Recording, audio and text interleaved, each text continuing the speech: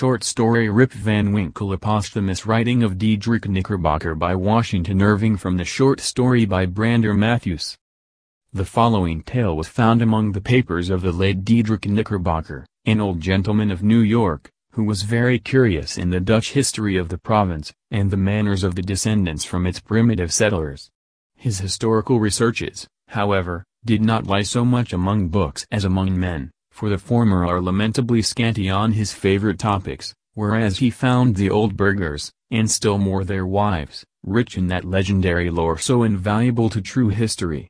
Whenever, therefore, he happened upon a genuine Dutch family, snugly shut up in its low-roofed farmhouse, under a spreading sycamore, he looked upon it as a little clasped volume of black letter, and studied it with the zeal of a bookworm. The result of all these researches was a history of the province during the reign of the Dutch governors, which he published some years since. There have been various opinions as to the literary character of his work, and, to tell the truth, it is not a whit better than it should be. Its chief merit is its scrupulous accuracy, which indeed was a little questioned on its first appearance, but has since been completely established, and it is now admitted into all historical collections as a book of unquestionable authority. The old gentleman died shortly after the publication of his work, and now that he is dead and gone, it cannot do much harm to his memory to say that his time might have been much better employed in weightier labors.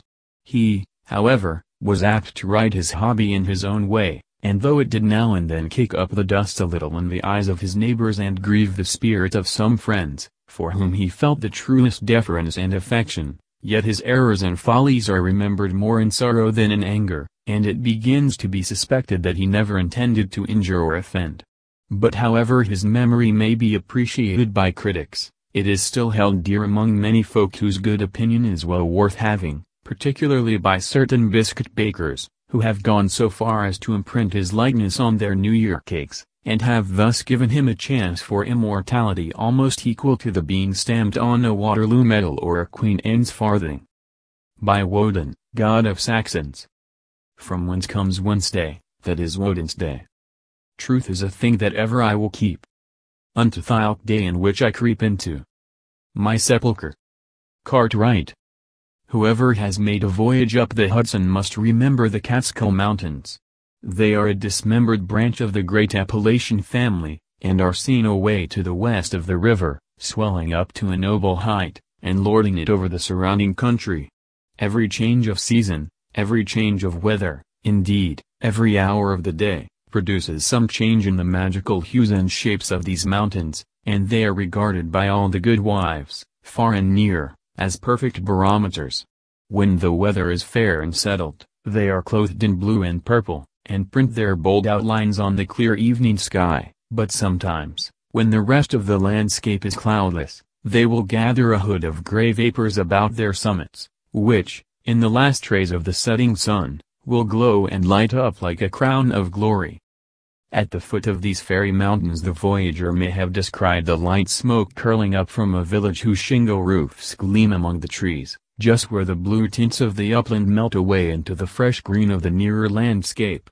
It is a little village of great antiquity, having been founded by some of the Dutch colonists, in the early times of the province, just about the beginning of the government of the good Peter Stuyvesant, may he rest in peace, and there were some of the houses of the original settlers standing within a few years, with lattice windows, gable fronts surmounted with weathercocks, and built of small yellow bricks brought from Holland.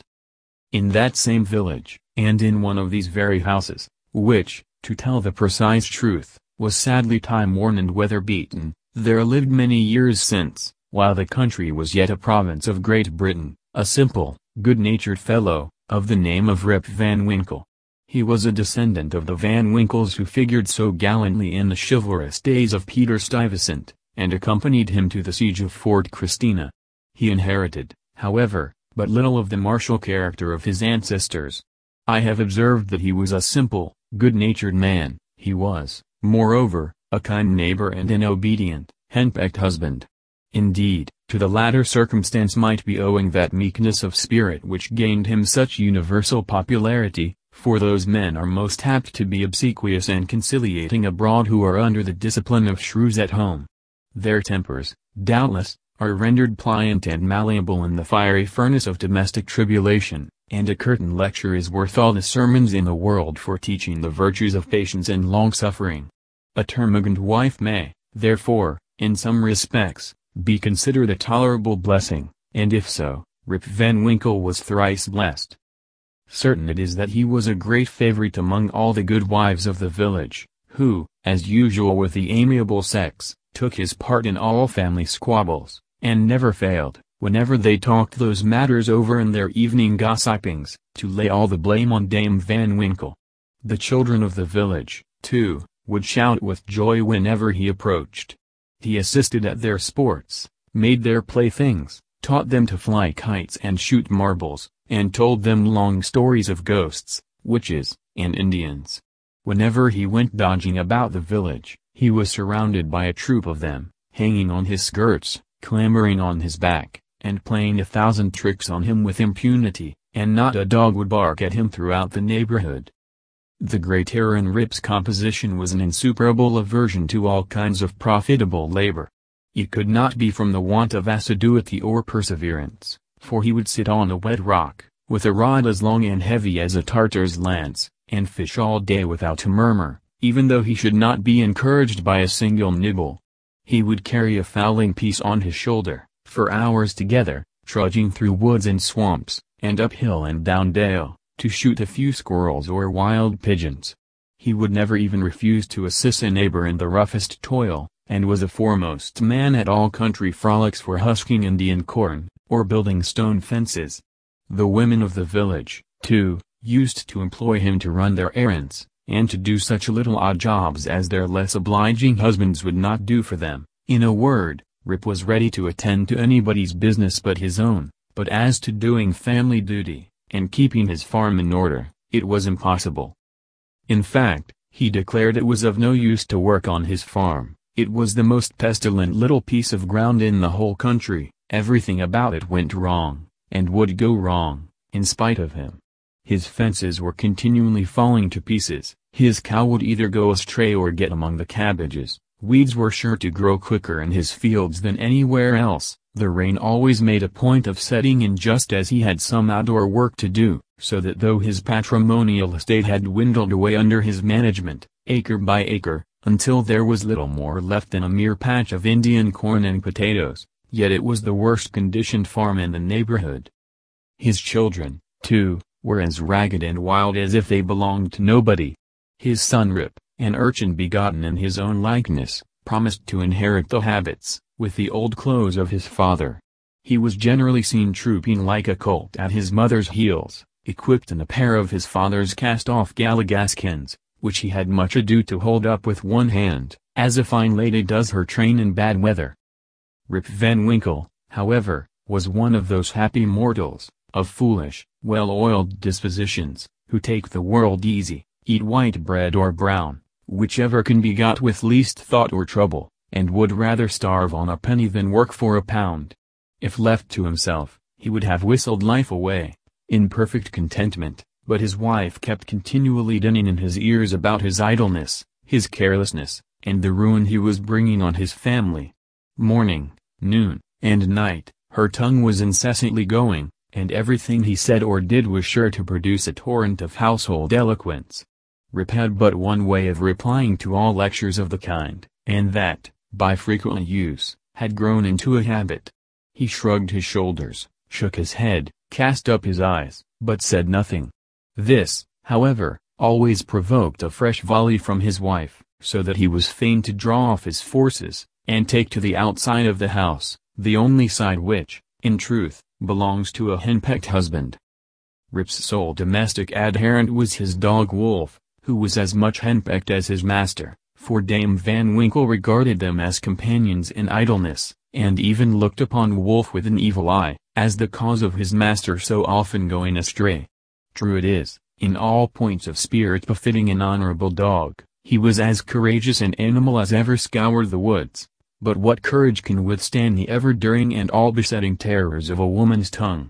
The moment Wolf entered the house his crest fell, his tail drooped to the ground, or curled between his legs, he sneaked about with a gallows air, casting many a sidelong glance at Dame Van Winkle, and at the least flourish of a broomstick or ladle would fly to the door with yelping precipitation.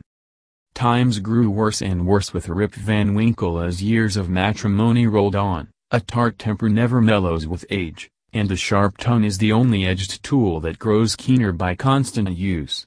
For a long while he used to console himself, when driven from home, by frequenting a kind of perpetual club of the sages, philosophers, and other idle personages of the village, which held its sessions on a bench before a small inn, designated by a rubicund portrait of His Majesty George III. Here they used to sit in the shade, of a long lazy summer's day, talking listlessly over village gossip, or telling endless sleepy stories about nothing.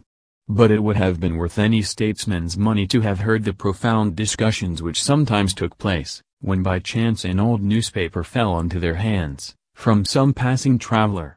How solemnly they would listen to the contents, as drawled out by Derrick Van Bummel, the schoolmaster, a dapper, learned little man, who was not to be daunted by the most gigantic word in the dictionary, and how sagely they would deliberate upon public events some months after they had taken place. The opinions of this junto were completely controlled by Nicholas Vedder, a patriarch of the village, and landlord of the inn, at the door of which he took his seat from morning till night, just moving sufficiently to avoid the sun, and keep in the shade of a large tree, so that the neighbors could tell the hour by his movements as accurately as by a sun-dial. It is true, he was rarely heard to speak, but smoked his pipe incessantly. His adherents, however, for every great man has his adherents, perfectly understood him, and knew how to gather his opinions. When anything that was read or related displeased him, he was observed to smoke his pipe vehemently, and send forth short, frequent, and angry puffs, but when pleased, he would inhale the smoke slowly and tranquilly, and emit it in light and placid clouds, and sometimes taking the pipe from his mouth, and letting the fragrant vapor curl about his nose, would gravely nod his head in token of perfect approbation. From even this stronghold the unlucky Rip was at length routed by his termagant wife, who would suddenly break in upon the tranquillity of the assemblage, and call the members all to naught, nor was that august personage, Nicholas Vedder himself, sacred from the daring tongue of this terrible virago, who charged him outright with encouraging her husband in habits of idleness. Poor Rip was at last reduced almost to despair, and his only alternative, to escape from the labor of the farm and clamor of his wife, was to take gun in hand and stroll away into the woods. Here he would sometimes seat himself at the foot of a tree, and share the contents of his wallet with Wolf, with whom he sympathized as a fellow-sufferer in persecution. "Poor Wolf," he would say, "thy mistress leads thee a dog's life of it, but never mind, my lad, while I live thou shalt never want a friend to stand by thee." Wolf would wag his tail, look wistfully in his master's face, and if dogs can feel pity, I verily believe he reciprocated the sentiment with all his heart.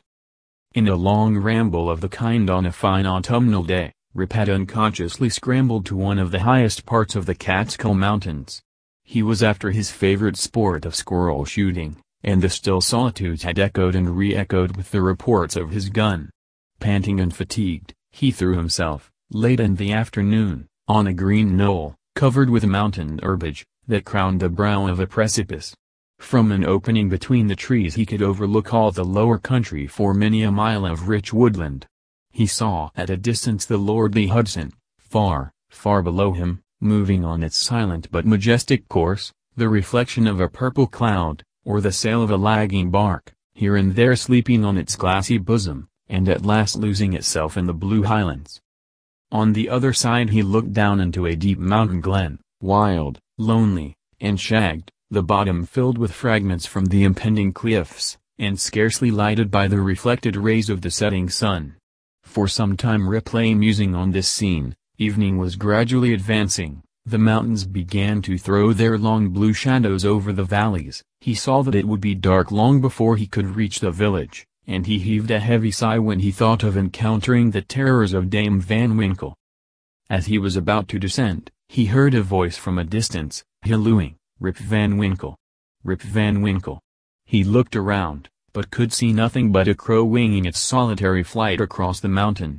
He thought his fancy must have deceived him, and turned again to descend, when he heard the same cry ring through the still evening air, Rip Van Winkle! Rip Van Winkle!" At the same time Wolf bristled up his back, and giving a low growl, skulked to his master's side, looking fearfully down into the glen. Rip now felt a vague apprehension stealing over him. He looked anxiously in the same direction, and perceived a strange figure slowly toiling up the rocks, and bending under the weight of something he carried on his back. He was surprised to see any human being in this lonely and unfrequented place, but supposing it to be someone of the neighborhood in need of assistance, he hastened down to yield it. On nearer approach, he was still more surprised at the singularity of the stranger's appearance. He was a short, square-built old fellow, with thick bushy hair, and a grizzled beard. His dress was of the antique Dutch fashion, a cloth jerkin strapped around the waist, several pair of breeches, the outer one of ample volume, decorated with rows of buttons down the sides, and bunches at the knees. He bore on his shoulders a stout keg, that seemed full of liquor, and made signs for Rip to approach and assist him with the load. Though rather shy and distrustful of this new acquaintance, Rip complied with his usual alacrity, and mutually relieving one another, they clambered up a narrow gully, apparently the dry bed of a mountain torrent. As they ascended, Rip every now and then heard long rolling peals, like distant thunder, that seemed to issue out of a deep ravine, or rather cleft between lofty rocks, toward which their rugged path conducted. He paused for an instant, but supposing it to be the muttering of one of those transient thunder showers which often take place in mountain heights, he proceeded. Passing through the ravine, they came to a hollow, like a small amphitheater, surrounded by perpendicular precipices, over the brinks of which impending trees shot their branches, so that you only caught glimpses of the azure sky and the bright evening cloud. During the whole time, Rip and his companion had labored on in silence, for though the former marveled greatly what could be the object of carrying a keg of liquor up this wild mountain, yet there was something strange and incomprehensible about the unknown that inspired awe and checked familiarity. On entering the amphitheater, new objects of wonder presented themselves. On a level spot in the center was a company of odd-looking personages playing at ninepins. They were dressed in a quaint, outlandish fashion, some wore short doublets, others jerkins, with long knives in their belts, and most had enormous breeches, of similar style with that of the guides. Their visages, too, were peculiar. One had a large head, broad face, and small, piggish eyes. The face of another seemed to consist entirely of nose, and was surmounted by a white sugar-loaf hat set off with a little red cock's tail. They all had beards, of various shapes and colors. There was one who seemed to be the commander. He was a stout old gentleman, with a weather-beaten countenance. He wore a laced doublet, broad belt and hanger, high-crowned hat and feather, red stockings, and high-heeled shoes, with roses in them. The whole group reminded Rip of the figures in an old Flemish painting, in the parlor of Dominee van Schaik, the village parson, and which had been brought over from Holland at the time of the settlement. What seemed particularly odd to Rip, was that though these folks were evidently amusing themselves, yet they maintained the gravest faces, the most mysterious silence, and were, withal, the most melancholy party of pleasure he had ever witnessed. Nothing interrupted the stillness of the scene but the noise of the balls, which, whenever they were rolled, echoed along the mountains like rumbling peals of thunder. As Rip and his companion approached them, they suddenly desisted from their play, and stared at him with such fixed statue-like gaze, and such strange, uncouth, lackluster countenances, that his heart turned within him, and his knees smote together. His companion now emptied the contents of the keg into large flagons, and made signs to him to wait upon the company.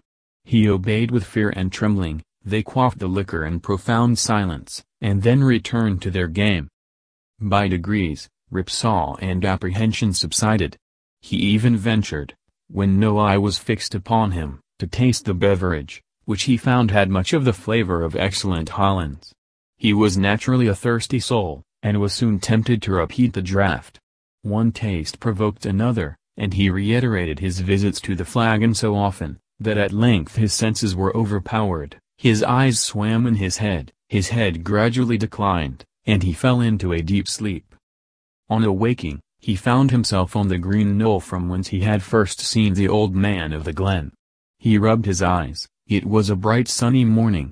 The birds were hopping and twittering among the bushes, and the eagle was wheeling aloft and breasting the pure mountain breeze. Surely, thought Rip, I have not slept here all night. He recalled the occurrences before he fell asleep. The strange man with a keg of liquor, the mountain ravine, the wild retreat among the rocks, the woebegone party at Ninepins, the flagon, oh! That flagon! That wicked flagon! Thought Rip, what excuse shall I make to Dame Van Winkle? He looked round for his gun, but in place of the clean, well-oiled fowling piece, he found an old firelock lying by him, the barrel encrusted with rust, the lock falling off, and the stock worm-eaten. He now suspected that the grave roysters of the mountain had put a trick upon him, and having dosed him with liquor, had robbed him of his gun. Wolf, too, had disappeared, but he might have strayed away after a squirrel or partridge. He whistled after him, shouted his name, but all in vain. The echoes repeated his whistle and shout, but no dog was to be seen. He determined to revisit the scene of the last evening's gamble, and if he met with any of the party, to demand his dog and gun. As he rose to walk, he found himself stiff in the joints, and wanting in his usual activity. These mountain beds do not agree with me, thought Rip, and if this frolic should lay me up with a fit of the rheumatism, I shall have a blessed time with Dame Van Winkle.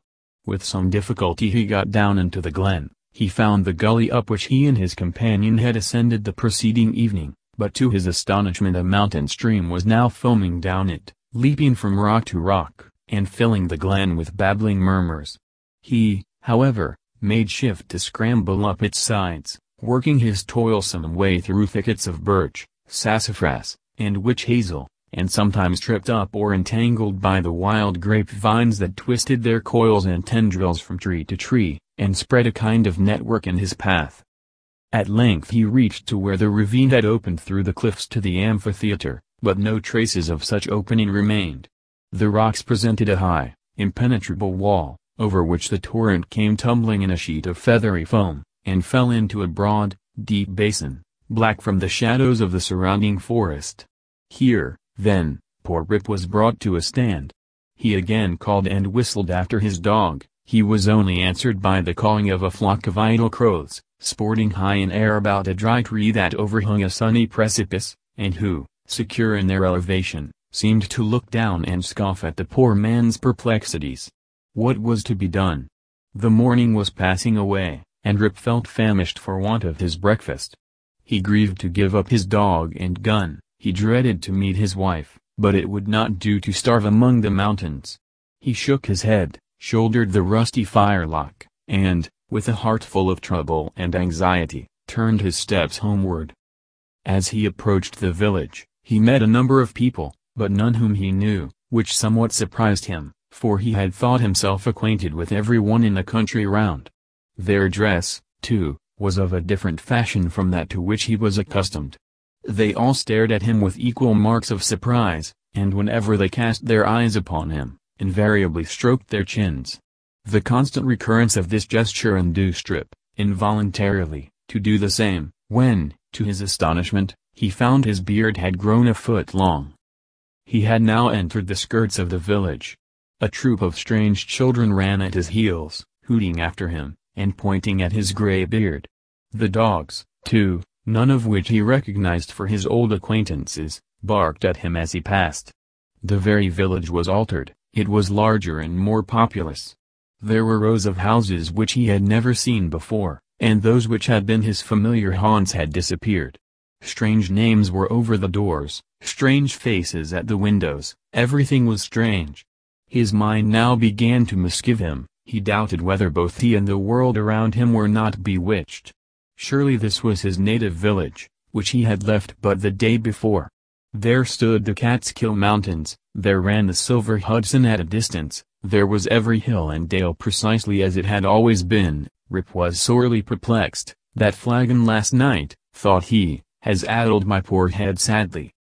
It was with some difficulty he found the way to his own house, which he approached with silent awe, expecting every moment to hear the shrill voice of Dame Van Winkle.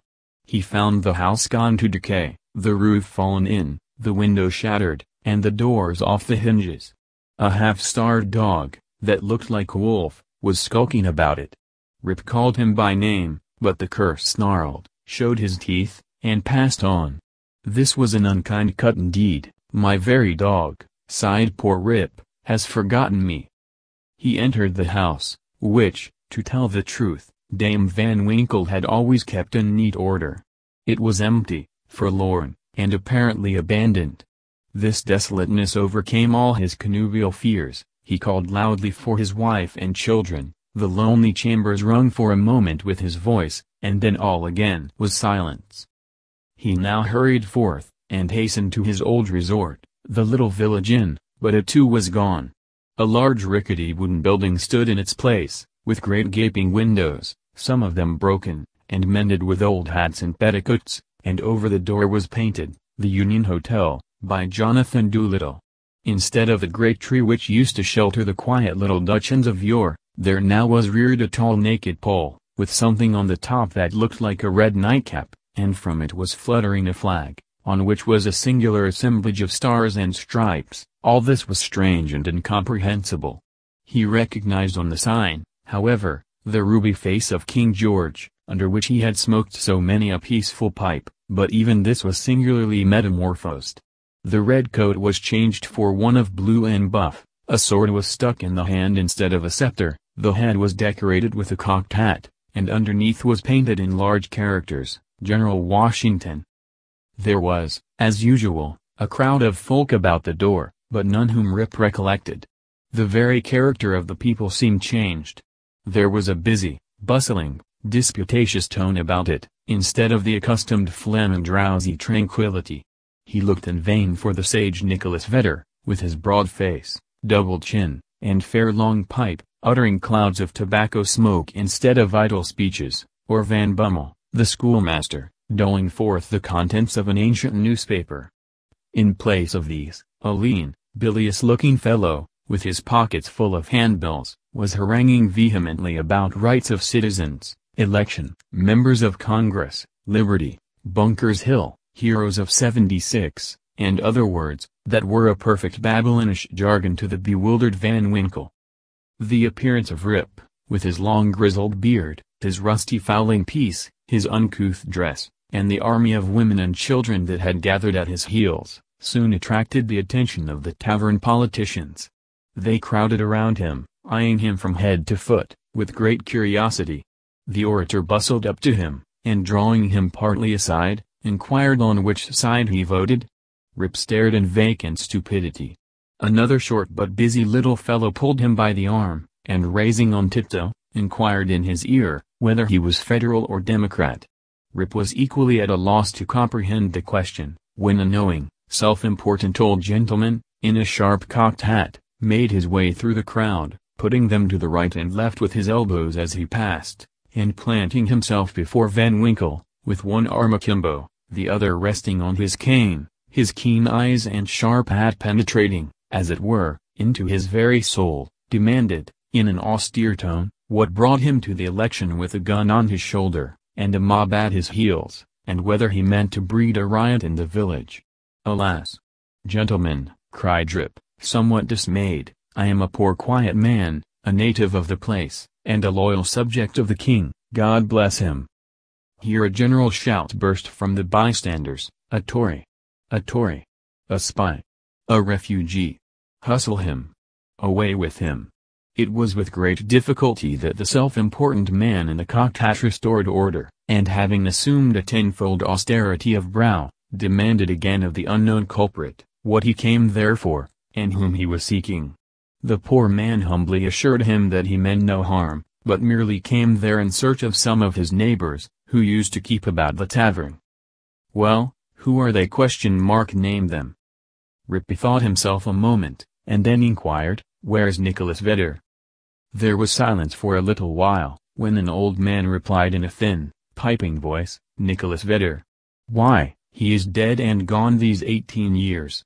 There was a wooden tombstone in the churchyard that used to tell all about him, but that's rotted and gone, too." "Where's Bram Dutcher?"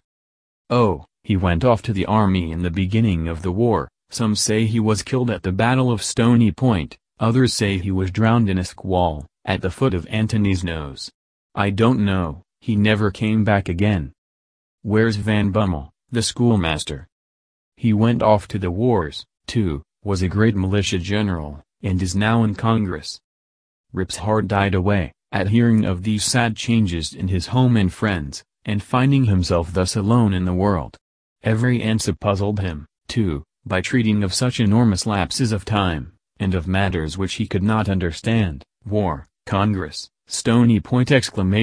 He had no courage to ask after any more friends, but cried out in despair, "Does nobody here know Rip Van Winkle?"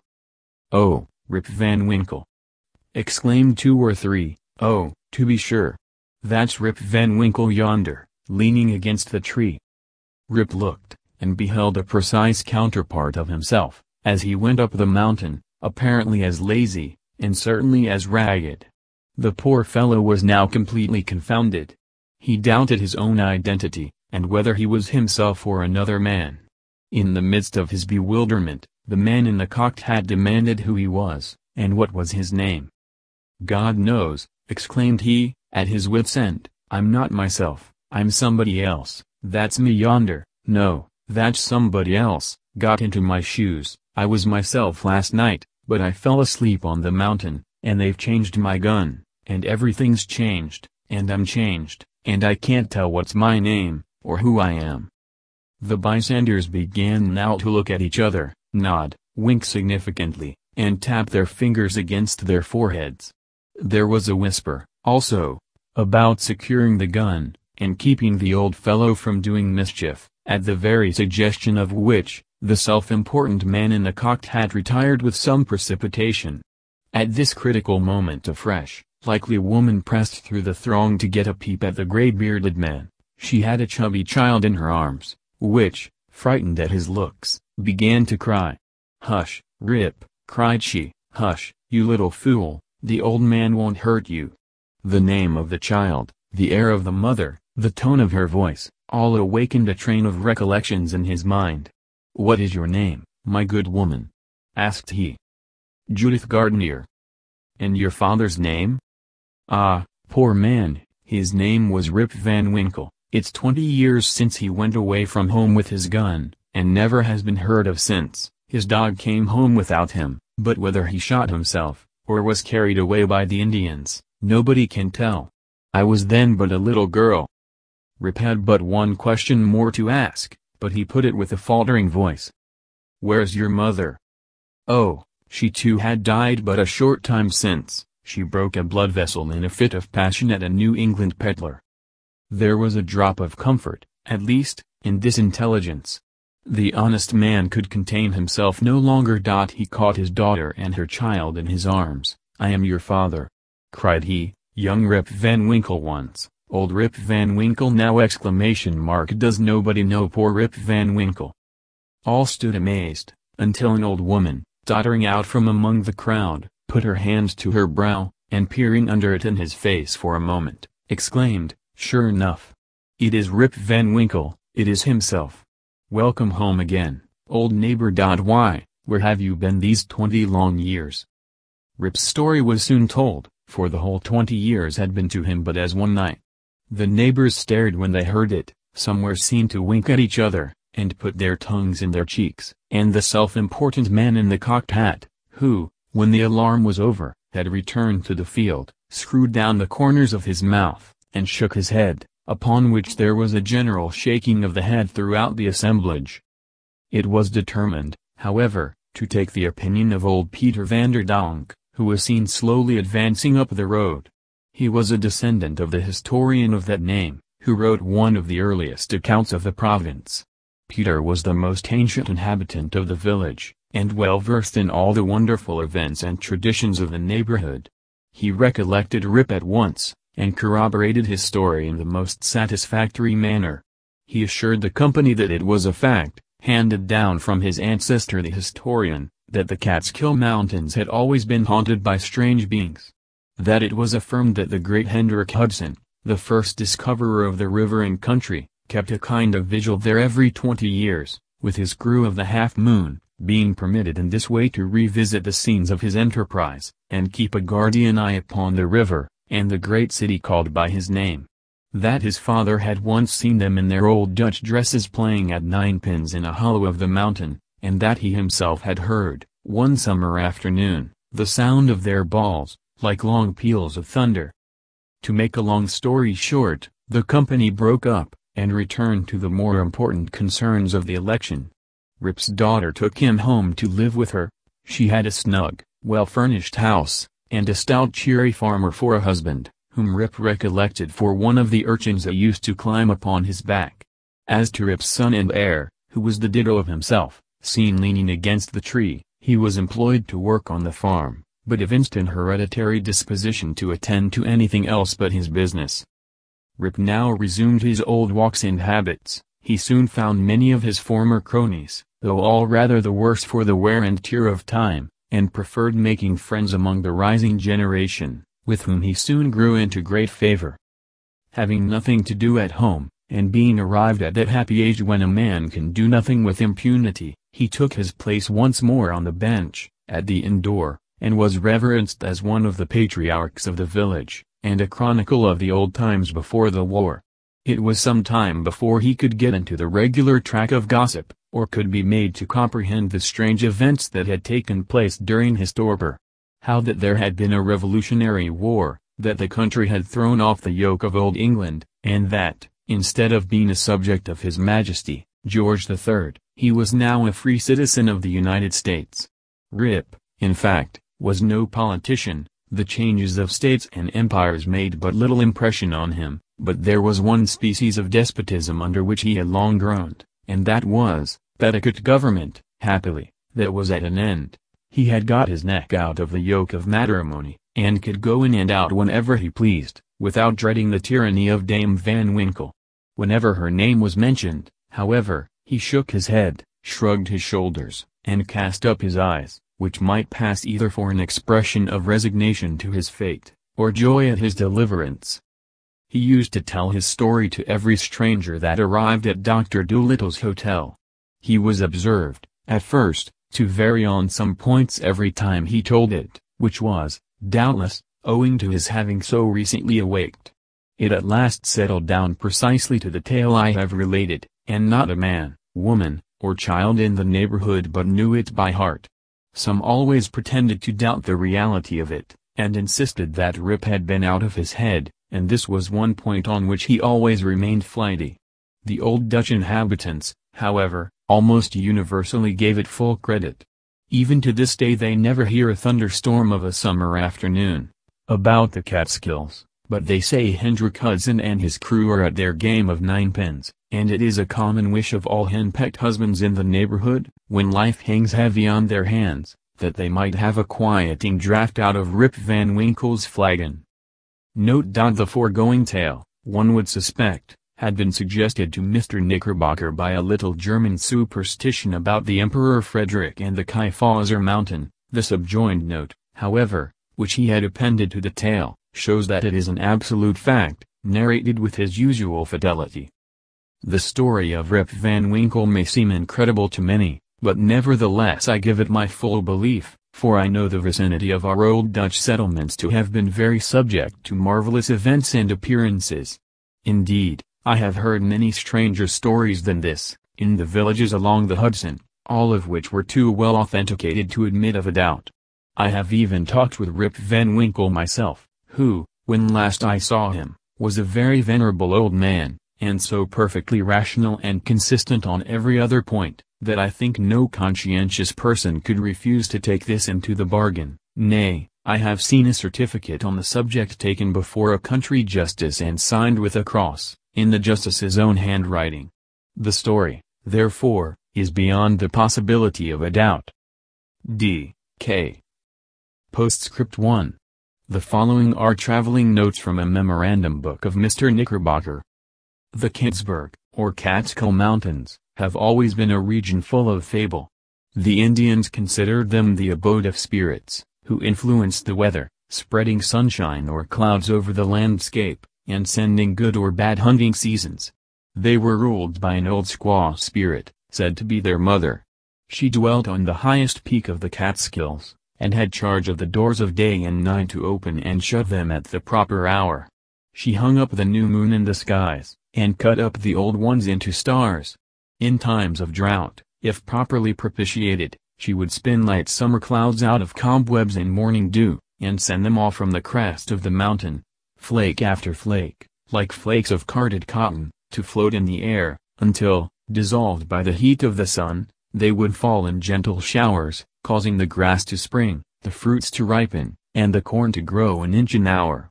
If displeased, however, she would brew up clouds black as ink, sitting in the midst of them like a bottle-bellied spider in the midst of its web, and when these clouds broke, woe betide the valleys. In old times, say the Indian traditions, there was a kind of Manitou or spirit, who kept about the wildest recesses of the Catskill Mountains, and took a mischievous pleasure in wreaking all kinds of evils and vexations upon the red men. Sometimes he would assume the form of a bear, a panther, or a deer, lead the bewildered hunter a weary chase through tangled forests and among ragged rocks, and then spring off with a loud ho! Ho! Leaving him aghast on the brink of a beetling precipice or raging torrent. The favorite abode of this Manitou is still shown. It is a great rock or cliff on the loneliest part of the mountains, and, from the flowering vines which clamber about it, and the wild flowers which abound in its neighborhood, is known by the name of the Garden Rock. Near the foot of it is a small lake, the haunt of the solitary bittern, with water snakes basking in the sun on the leaves of the pond lilies which lie on the surface.